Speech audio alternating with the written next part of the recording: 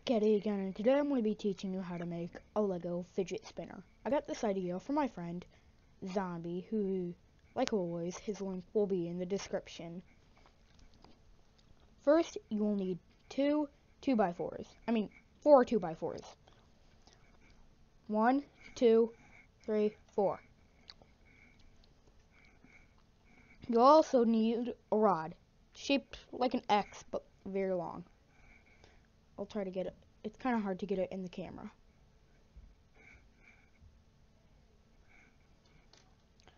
Then you'll need 2 of these weird roundy pieces, 2x2 round pieces, with a perfect hole for that X rod.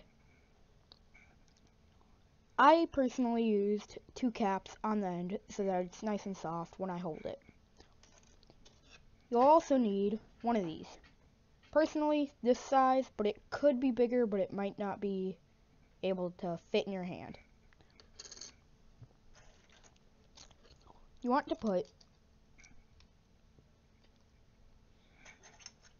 your white, or any color to be honest, 2x4s on the big circle, like that. Then you want to take your round pieces, and if you have caps, put them on both.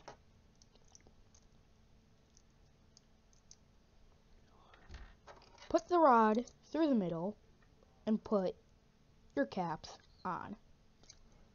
Your rod may be too small, dropped it, or too big.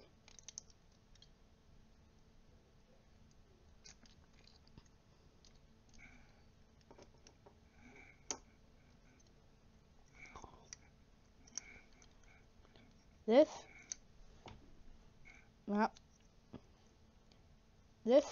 is my Lego fidget spinner.